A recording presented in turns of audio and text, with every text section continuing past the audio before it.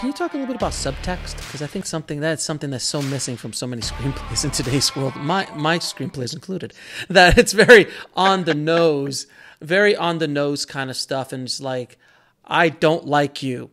I don't like you either. And that's kind of it, as opposed to doing it with a look or, many other different techniques. Can you talk a little bit about subtext in your characters or in your stories in general?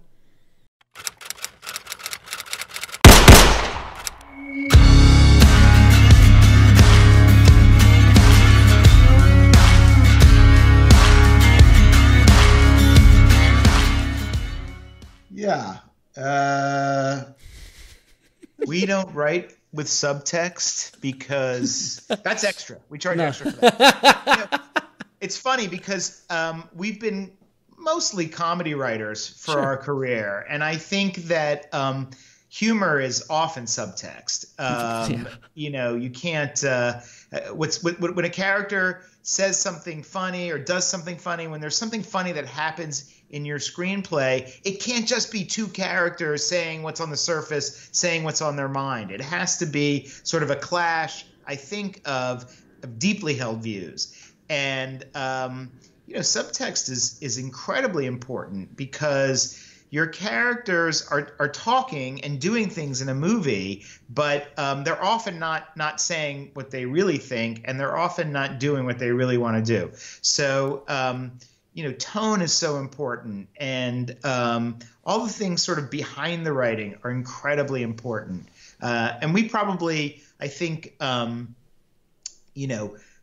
this is something that when you're on your 10th draft, as we often are, this is when you really start discovering subtext. And where layering those things into your screenplay starts happening. And it's like what you say, if you're just handing in your first draft, you're not going to have the subtext unless you're some crazy genius. It's going to take a while to figure that out and find that.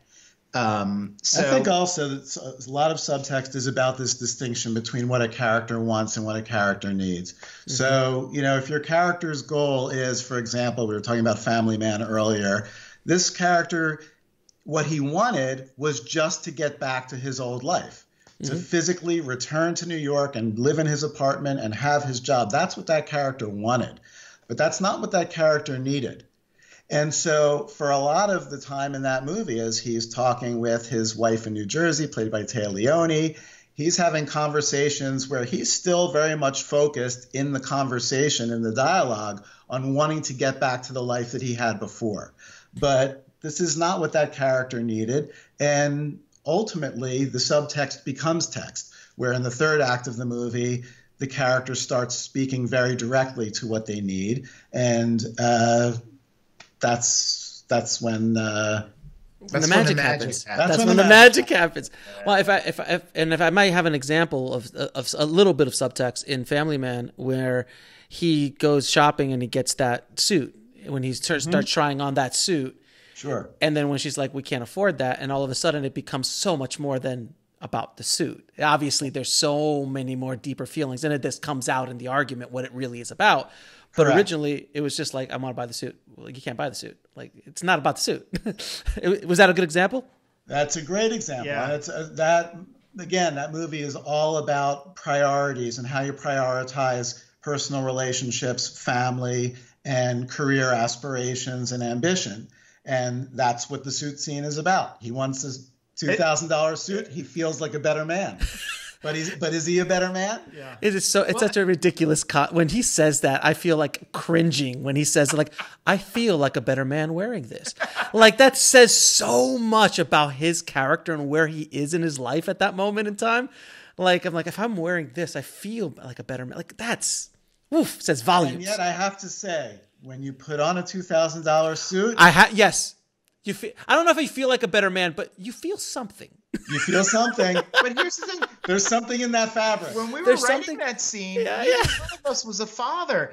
And the truth of being a father is you never get that suit. No. You're all right. I mean, it's like you're sort of always giving up on the suit.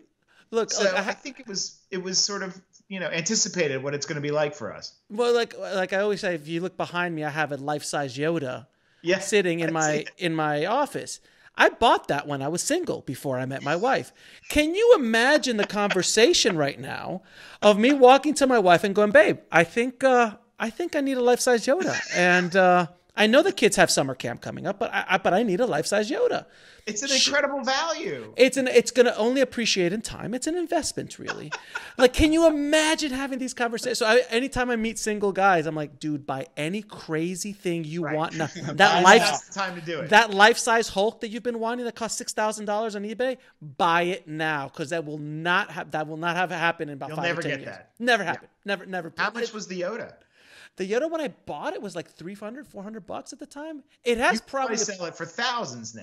It's probably now in the range of $800 to $1,000. I check every like 3 or 4 years. I'll check eBay just to see where it's at. But it's probably like $800 to $1,000 now. Probably it's from 1999. It was from the Phantom Menace release. It was one that was in Blockbusters, and they only had like in all the Blockbusters. It was like a giveaway at Blockbusters, and I bought it.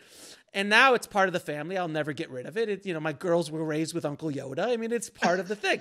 But the point is, that is my suit. Like, I can't have, if you look behind me, there's like statues of like the Hulk and Wolverine and stuff. They all cost like $300-$400 a piece. Again, before children came. Right. I was married, but before children. Now when the kids come, it's before BC. Yes, before children. I can't have that conversation. I can't go to Comic-Con anymore and go, babe, I'm going to spend $600 at Comic-Con. I'm going to do that. That conversation won't happen. So we have skewed off the topic, but this is a life lesson for everybody listening. Any young writers listening, buy crazy stuff now. Buy it now. If you take nothing from this podcast, take that. We have eBay is now $20,000 richer because of us. Someone's buying a life-size Hulk as we speak. By the way,